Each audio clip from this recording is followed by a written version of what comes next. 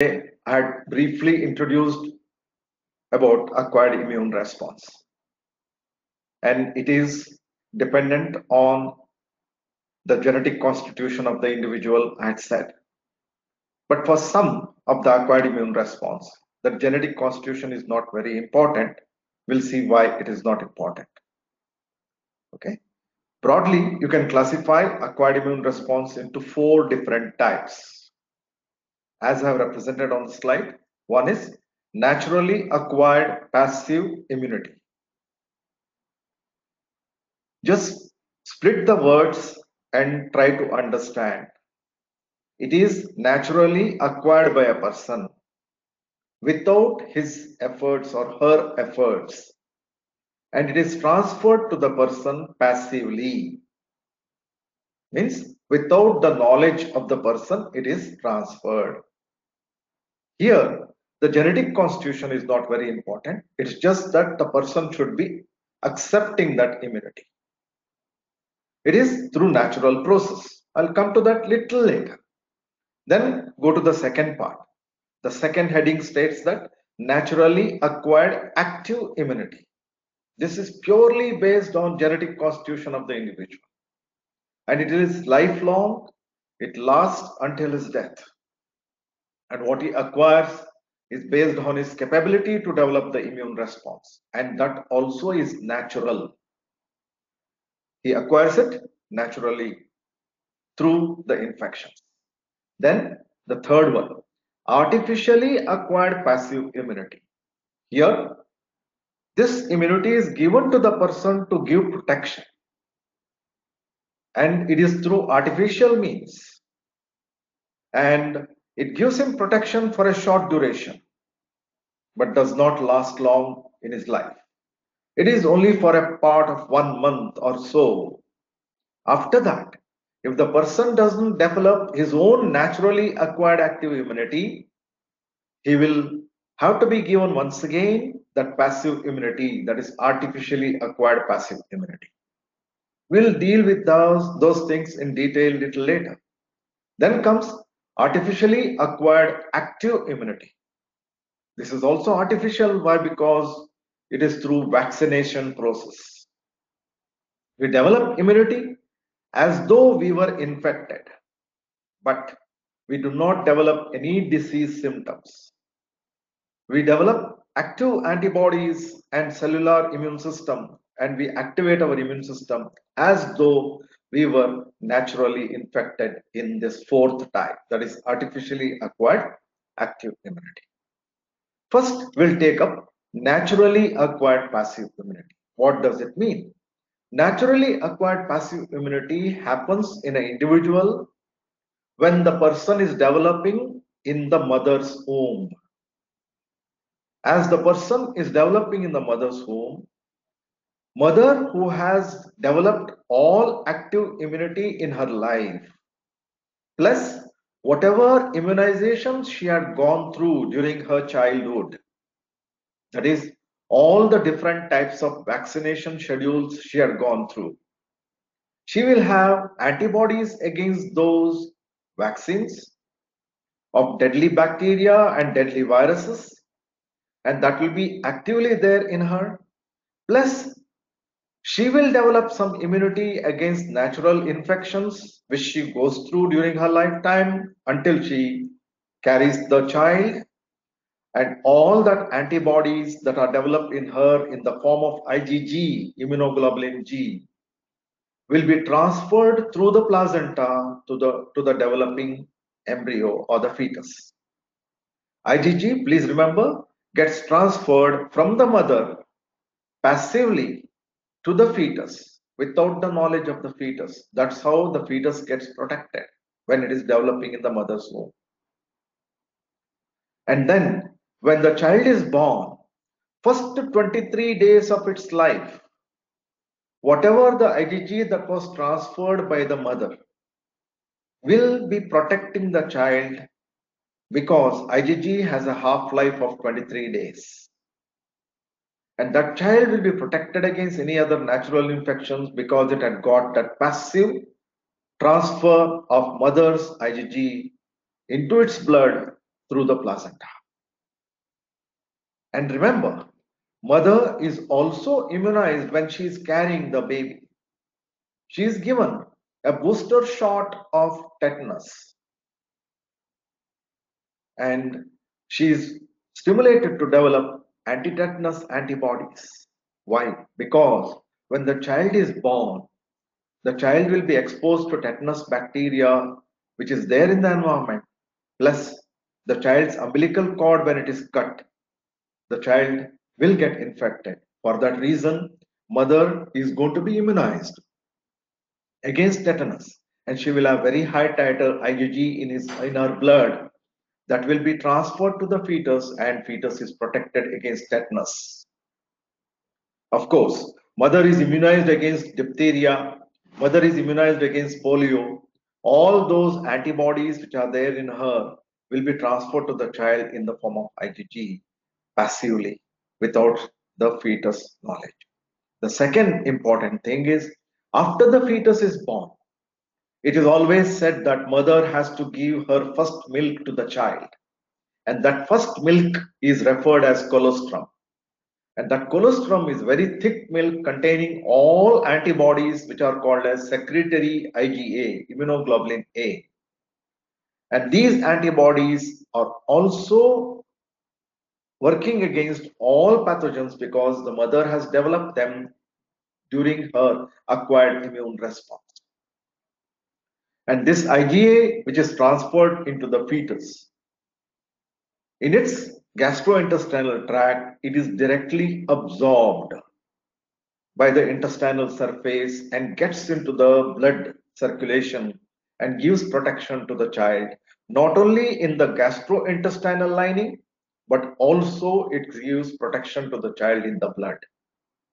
The secretory IgA molecule is not going to be digested by digestive enzymes because it is protected by a special protein chain called a secretory chain, which we'll discuss when we are going to talk about IgA molecule in detail in Unit 3.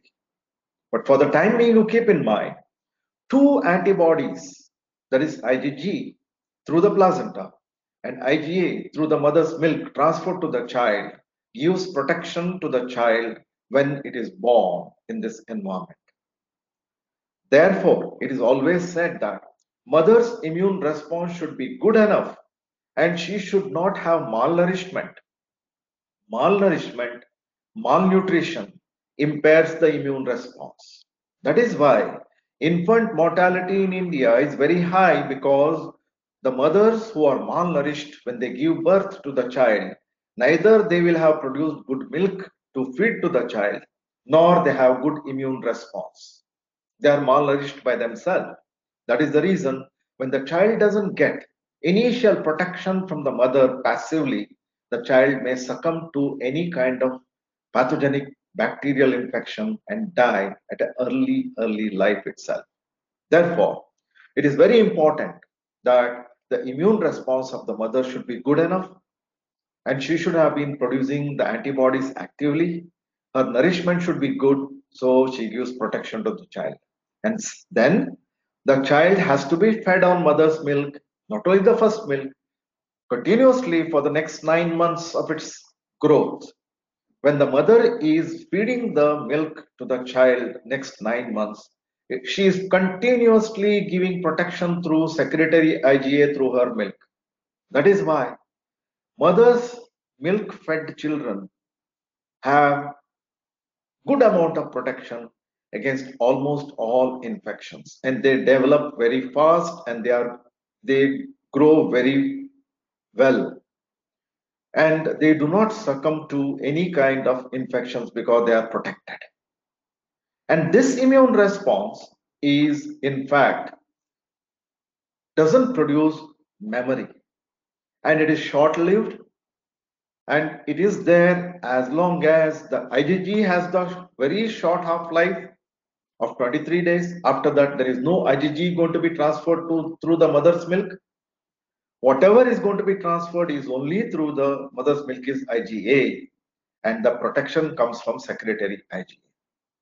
And once the mother's milk feeding is stopped, the child has to develop its own immune system By 9 months or so, child's bone marrow would have got activated by getting exposure to the natural pathogens, and it will start developing the immune response, and child will start developing acquired immune response on its own. Meantime, the child also goes through the artificial acquired active immunity. The child is going to be vaccinated against different pathogens, which we'll talk about that little later. And when the child is given immunization through vaccination, the child will develop the acquired immune response against those pathogens. So first few months of the life of the child is dependent on the mother naturally through transfer of passive immunity from the mother. Then we'll go to the next, that is naturally acquired active immunity. This happens in all individuals moment the individual is born in this environment. Depending on his genetic constitution, the acquired immune response responds. The title or the threshold of the acquired immune response is dependent on the genetic constitution. First, there are pathogenic bacteria which are highly toxic, like tetanus, which kills the person within 48 hours after the infection. Similarly, diphtheria, which causes whooping cough, and it is highly toxic because it produces diphtheria toxin. Similarly, tetanus also produces tetanus toxin. Similarly, there is a botulinum bacteria which produces botulinum toxin. These toxins are deadly, and when they make their presence in the blood of an individual through infection, they do not allow the person to survive. Therefore, one cannot expect to develop natural immunity against deadly bacteria. Therefore, one needs to be protected against these pathogenic bacteria through passive means in the beginning, then artificial means later. Artificially acquired active immunity should be developed against them through vaccination schedule. Otherwise, in the early life, the person has to be protected through passive means that happens through the mother. So, remaining other bacteria or viruses, we go through the infections, and those infections are subclinical, they are not deadly, they are not detrimental, and an individual goes through the infection cycle. Say for example, within 1 week's time, he will develop the cellular immunity, that is T cell immunity, and he will develop the acquired immune response in the form of antibody production. So after 1 week, the antibodies start making its presence for all subclinical infection, and the individual recovers from the infection within 15 days. And that recovery is because his immune system has responded, and the antigen in the form of virus or the bacteria that had entered the body has been tackled, and slowly that antigen is going to be removed from his body or her body, and antibody titer goes very high, and then it comes down after a month. The person recovers.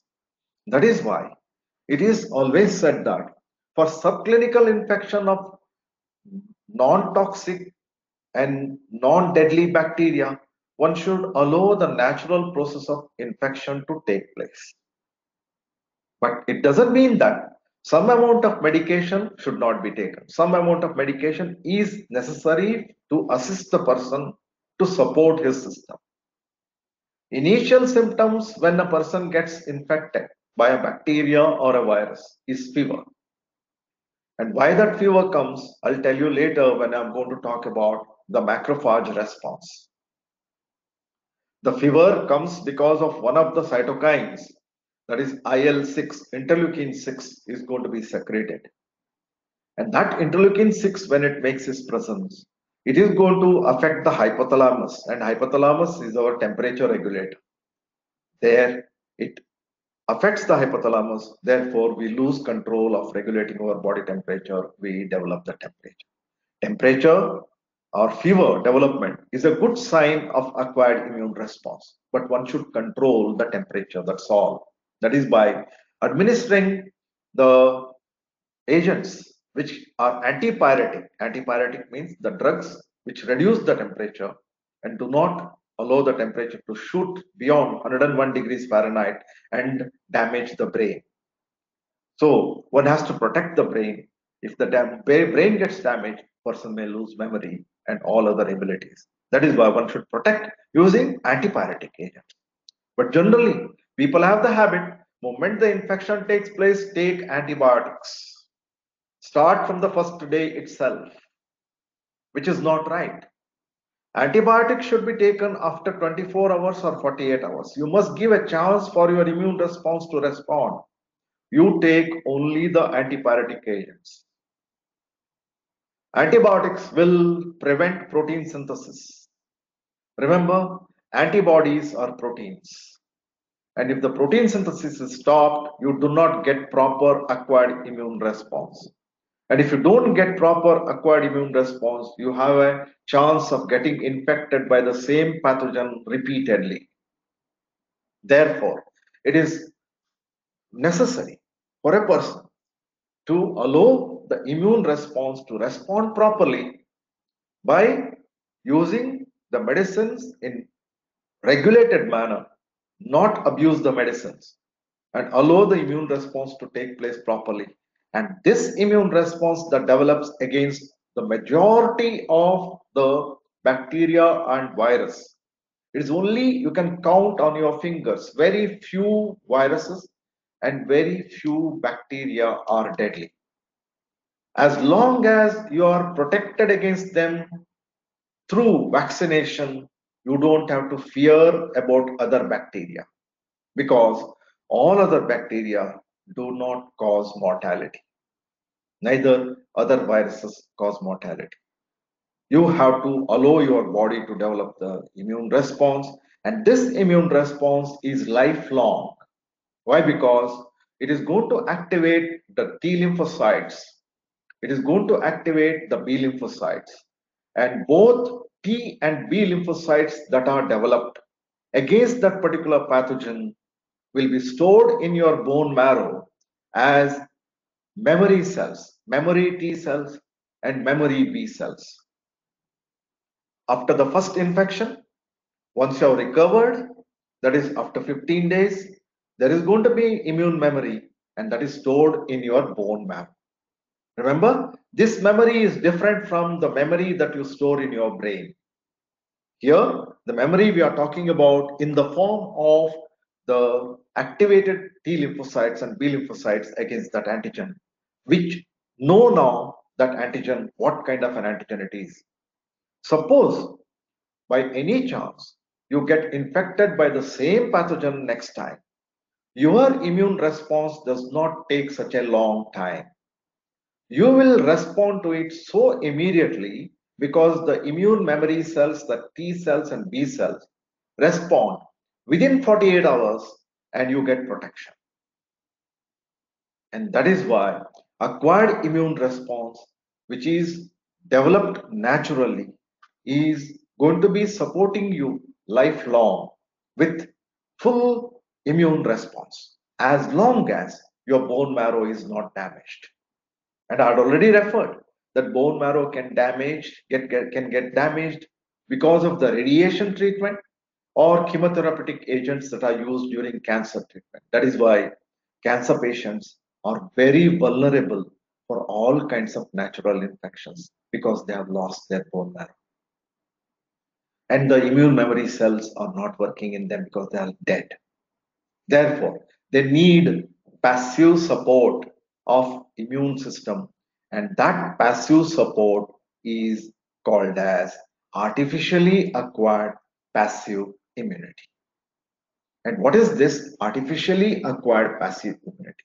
Once again, this immunity does not give you lifelong support. It is only for immediate protection. And all pathogenic bacteria which are deadly, against which you're already immunized, but no doctor takes a chance that to wait for your acquired immune response to respond. They will give the passive immunity when you are injured. For example, when you get injured, you get wound, and there is every chance that you may get tetanus. For that, doctor will administer the immunoglobulin G, IgG, produced in other individual, which is stored in the vial in the form of a strong, highly concentrated dose of IgG molecule, and that is given to you through intravenous route immediately to give you protection. So when that antibody is given to you, that antibody will be in circulation. Now, coming to the point of the plasma therapy here. Remember, nowadays the buzzword is plasma therapy for coronavirus that is going on. People who have recovered from the infection of coronavirus can donate plasma, and that plasma is going to be administered to the people who are having severe symptoms to relieve the symptoms in them. That is also passive immune therapy.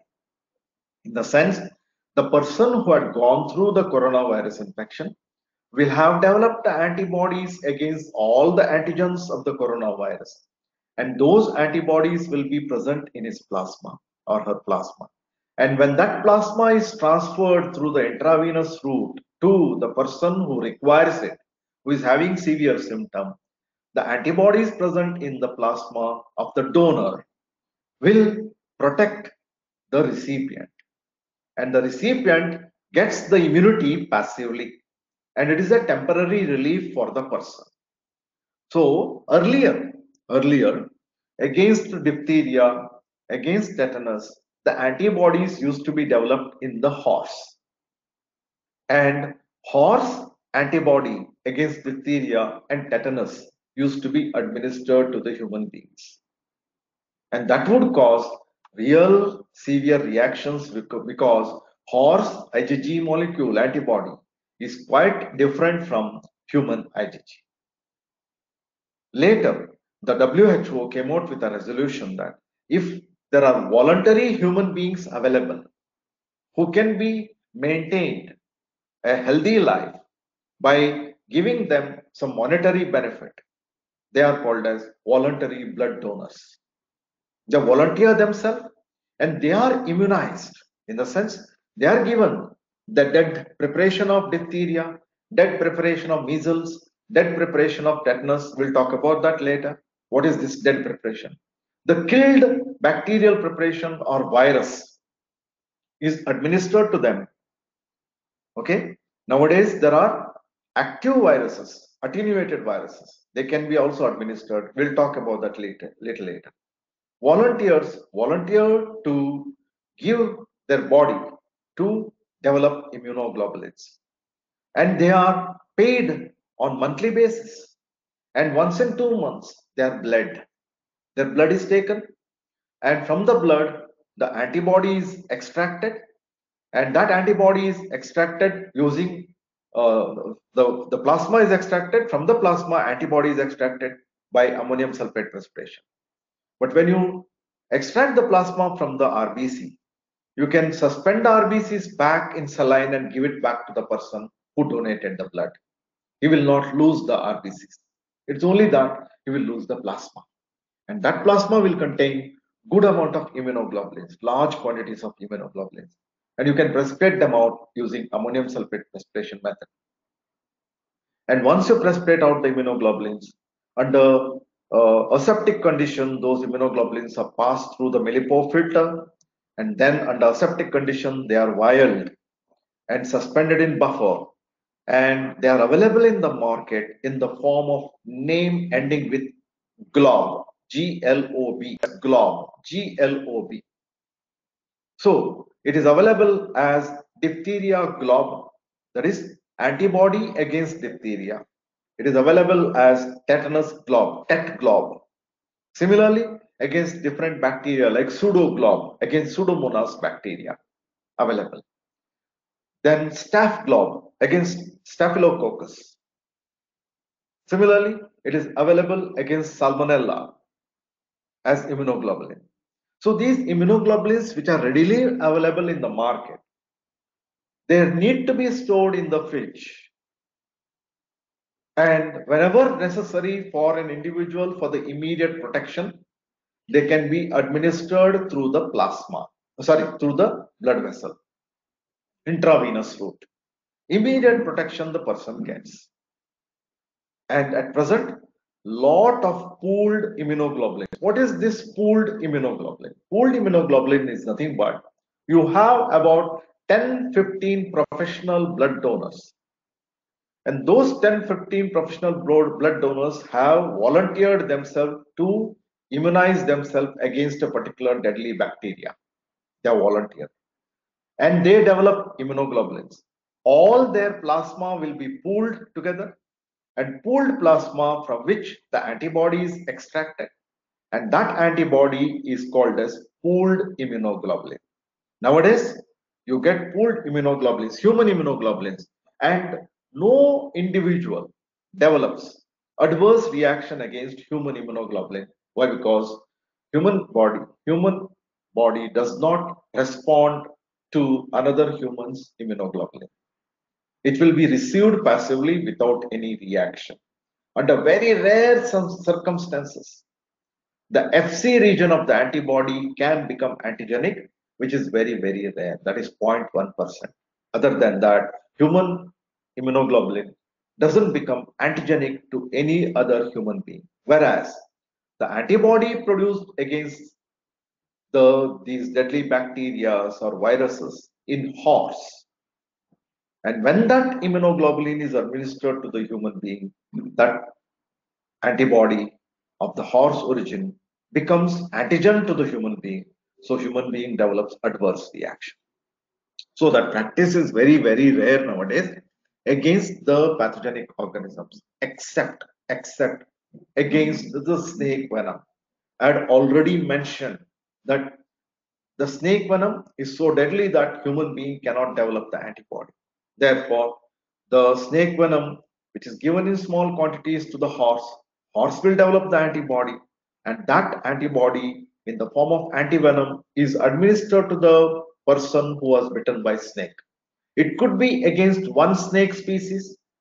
There are four common snakes in India where human beings encounter, like cobra, crate, viper. Okay, cobra, crate, viper, that is Russell's viper, and the another species is pit viper. And four different species are highly poisonous and they cause mortality in human beings. So if you develop an antivenom against one snake species like cobra or the viper, it is called as monovalent antivenom. But sometimes the venom of four different species are mixed together and horse is immunized. And that horse will develop antibodies against all these four species of snakes, and that is called as polyvalent. And when a patient goes to the hospital, the victim who is bitten by snake and goes to the hospital and complains that he was bitten by a snake but was unable to identify which snake species bit him, the doctor doesn't take risk. He won't take the risk because it could be any of the four, so he will administer polyvalent antivenom. But if the person has identified the snake and says that I was bitten by cobra, then the doctor will administer monovalent antivenom. So depending on the patient's response, the doctor takes necessary measures, and there is no other alternative other than administering these antivenoms. But remember one thing, large quantity of this antivenom sometimes need to be administered to save the person. Sometimes it may run up to 10 vials, 10 vials. And when it runs up to 10 vials, you know that how much of horse antibody has been pumped into the person who was a victim. And he or she will develop the antibodies against that horse antibody and get sensitized. And that will result in development of hypersensitivity, anaphylactic shock. And sometimes the persons who are administered the horse antivenom die of anaphylactic shock, cardiac arrest, rather than dying by the venom poison. And one advice: if a person gets bitten by a snake, he may get protected by the antivenom of the horse origin. But next, within 1 year's time, he should not be bitten by the snake once again. If he is bitten by the snake once again, he will have developed acquired immunity against the horse protein. And then once again, when the horse protein is going to be administered to him as immunoglobulin, he will die immediately without responding to the antivenom. That is the severity of the hypersensitive reaction. So therefore, it is advised that not to take antivenom repeatedly.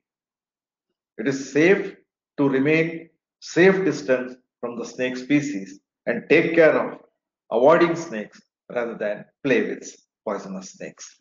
So, as far as the passive immunity is concerned, it is only against horse antivenom, and plus there is one black widow spider. And the black widow spider is very common in certain countries like Australia and other countries. And this spider is deadly. It has got two stings which are present near its mouth. And out of defense, it stings the person, and the person may die because of the poison that is injected by the black widow spider. The name it gets widow spider because this black widow spider is a female and it remains widow all throughout its life, but it is it mates with the male but kills the male after mating. So it is so deadly spider that it is capable of killing individual. It is found in swimming pools, and when the individual goes unaware into the swimming pool, and at the bottom of the swimming pool he puts his foot down, and at the bottom, suppose if the spider is lurking there, it will bite the person. And the antivenom is developed against that also now. And there are now antivenoms developed against the scorpion. There are people who are sensitive to scorpion bite also. They may die sometimes. So against different species of scorpion, the people are developing antivenom. That is, once again, the venom of these, that spider or scorpion, is given as an injection to the horse, and the horse will develop the antibody. And human being will not develop. Why? Because when you give a small quantity of the venom of this black widow spider into the human being, not large quantity, small quantity, so much of burning sensation and nerve paralysis takes place. Same thing happens with the scorpion venom. Therefore, it is not risked to develop the antibodies against these two species like scorpion and the spider in human beings. Okay, till date, nobody has developed the monoclonal antibody against the snake venom or the black widow spider or the scorpion venom.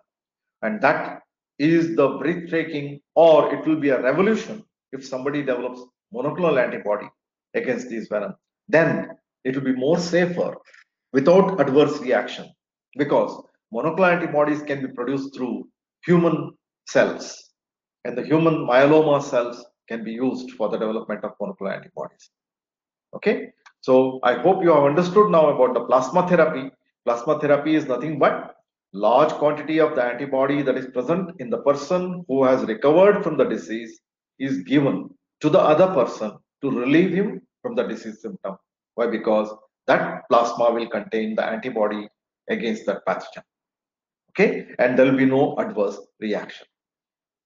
So as far as passive immunity is concerned, remember that it is not going to last long. It is meant only for immediate protection, to save the person from death. That's all. Then comes the artificially acquired active immunity. And what is this artificially acquired active immunity? All of us go through this. It is a must, it is compulsory. If one doesn't go through this artificially acquired active immunity, it is foolishness on the part of the person. and ignorance on the part of the person. One should get vaccinated against the deadly bacteria, deadly viruses. Now you know that they are trying to develop vaccine against the coronavirus, and it is a must to save the lives of the individuals. We don't know when this pandemic is going to end, and when this pandemic is going to repeat, and when new other pandemics are going to come. So one has to be guarded against such type of pandemics. Okay. Earlier, you might have heard about in 18th century and beginning of 19th century, plague was a pandemic, and against which the vaccine was prepared later, and the people were immunized. You know, smallpox was a pandemic. Now, smallpox is eradicated completely from the world. There is no smallpox in the world. All of us are immune against it. We have developed immunity against it, but we are immunized against smallpox. Okay, and the process of immunization against the deadly bacteria and deadly viruses using the killed preparation of those bacteria or viruses, or active preparation, genetically modified preparations of those bacteria and viruses, is called as vaccination. Vaccination goes through a schedule. There is a time limit for it. At a particular age, the vaccination has to be done. Okay, and the vaccine that is done where the bacteria or virus can be killed using heat, very high heat, or by chemical means. Generally, the chemical that is used for killing the bacteria and viruses is nothing but formaldehyde, or it is a phenolic emulsion. Very low concentration formaldehyde, that is 0.05% or 0.05% phenol, kills the bacteria and virus. And once this bacteria and virus is killed, you can administer this by diluting that formaldehyde or phenol in a suitable buffer. And when it is administered, the killed preparation of bacteria or virus will develop the immune response in the person, where that will act as an antigen, particulate antigen, and the person develops both cellular and humoral immune response, and that immune response will be lifelong. Okay, so there are preparations like killed preparations of typhoid, cholera, and pertussis. Pertussis is another type of cough. Cholera and typhoid, all these, pertussis, cholera, typhoid, all these are caused by the bacteria. And the killed preparation of vaccines of these are available. And they can be administered to the person at a particular age. We'll talk about that little later. Then you know you are immunized against polio. But what you are immunized against polio now is a live attenuated vaccine. When we were children, we were immunized with Salk vaccine. Salk vaccine is the killed preparation of the vaccine. But still, we have immunity against it now, which we had developed during our childhood. And the Salk vaccine is the dead preparation of polio virus. Similarly, the hepatitis B virus, which causes hepatitis jaundice, their dead preparation of the virus is available as vaccine. Similarly, against rabies as well as influenza. Now, you know that there are vaccines being developed for coronavirus by Serum Institute of India in collaboration with the Oxford University, okay, AstraZeneca, and the Bharat Biotech. Okay, both these are developing the vaccines against corona. And you won't believe there are about 150 vaccine candidates, means 150 different types of vaccines being attempted all over the world against coronavirus at the moment. Okay, so those vaccines belong to the killed vaccine preparation as well as subunit vaccine preparation. Now let us talk about vaccines from whole organisms. Previous one also is whole organisms, that is bacteria and virus. You are used the whole organism, but it is the killed preparation. Now, there are live vaccines. Live vaccine means the vaccine that you preparing, the bacteria is alive. or the virus is alive, but it doesn't cause the disease. How a live the viral preparation or live bacterial preparation can be given as a vaccine, that is a wonder. And this began in the year 18th century itself, in 1808 itself. The BCG vaccine, Bacillus, that is Bacille calmette guerin. Calmette and guerin are the names of two scientists, French scientists, who developed vaccine against the tuberculosis bacteria. In short form, it is called as BCG. The Sabin vaccine, which is a live polio vaccine. Okay, Sabin. Previous one was Salk. Salk is the dead preparation of polio virus. Sabin is live vaccine, which you all are immunized. It is developed in 1980s. Measles vaccine. Once again, live vaccine is given. Typhoid vaccine. Once again, live vaccine is given. About live attenuated vaccines, we'll discuss tomorrow